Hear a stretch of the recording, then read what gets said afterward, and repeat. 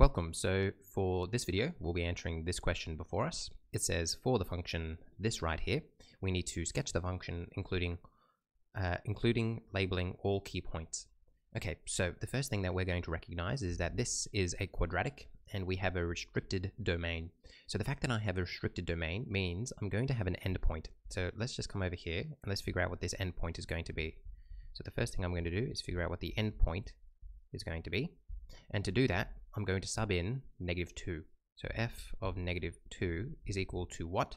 It's going to be -2 squared plus 2, -2 minus 1, which is going to be equal to 4 minus 4 minus 1, which is going to be -1.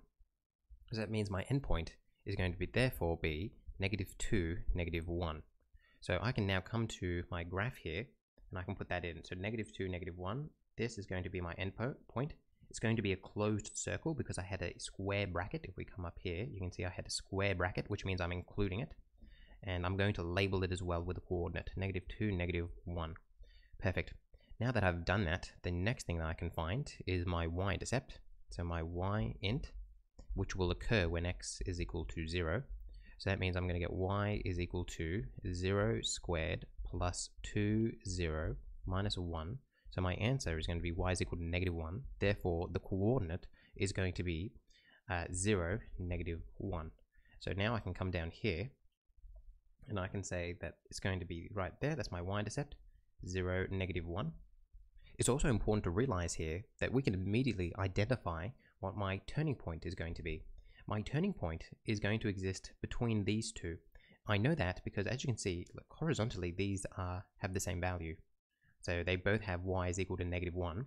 And because I know that a quadratic is symmetrical, it's going to have to be at x equals -1 for my turning point. So I can come up here now and I can say that my turning point is going to occur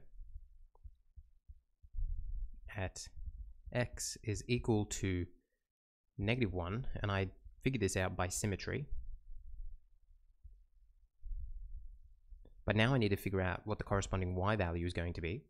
So to do that, I'm going to go f of -1 is equal to -1 squared plus 2, -1 minus 1, which is going to be equal to 1 minus 2 minus 1, which is going to be equal to 1 minus 3, which is going to be equal to -2. So therefore, the turning point is going to be -1, -2. So now I can come here, and as you can see, it's going to be right there. So again, we knew it had to be at x equals -1 because it had to be between these two right here. Let's label that -1, -2. I now need to figure out what my x-intercepts are going to be. So I'm going to come up here. We're now figuring out what the x-intercepts are going to be. That occurs when y is equal to 0. So I'm going to get 0 is equal to x squared plus 2x minus 1. What you want to do here is you want to see if you can factorize this. So two numbers that multiply to get -1 and add to 2, well, that doesn't exist. That can't happen. So I'm going to have to use my quadratic formula.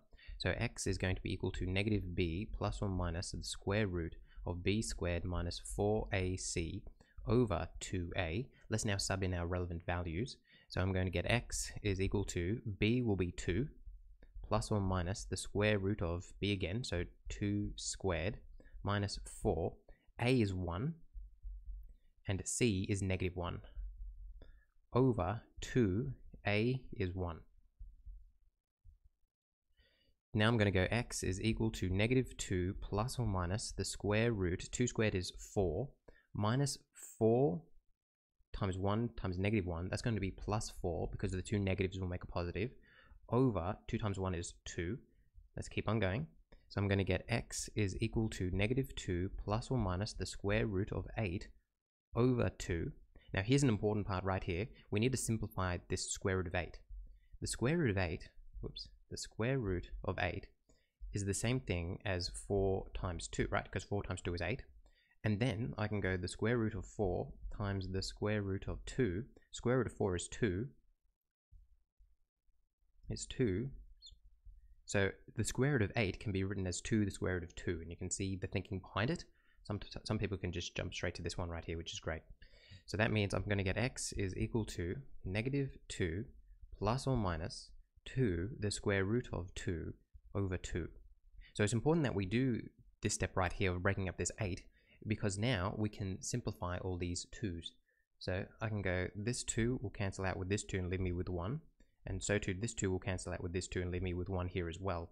So that means my final x-intercepts are going to be x is equal to -1 plus or minus the square root of 2, and then I should have said as well, down the bottom here is 1 as well. So I obviously don't have to put that in. I don't have to go over 1 because everything is over 1. Okay, now when we are figuring out what our x-intercept is going to be, can you appreciate that I'm not going to have an x-intercept on this side because this is an endpoint. So I'm not going to have an x-intercept on this side, so I'm only going to care about the positive one.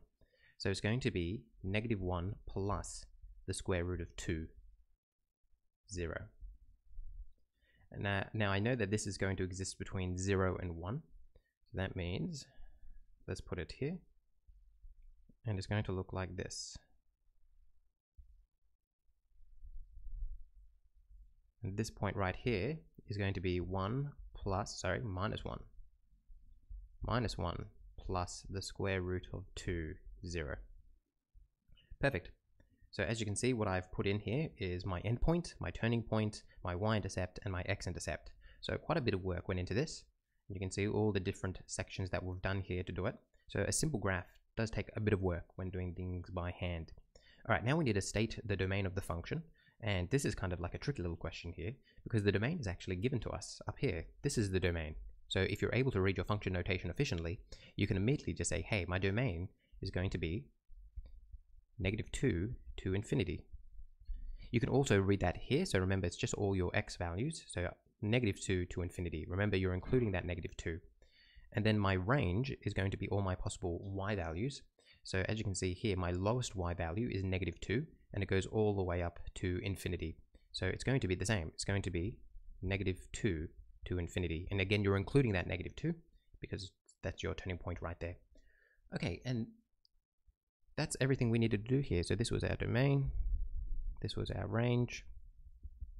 That's everything we needed to do. Hopefully you found this useful in going through it, and I'll see you in the next one.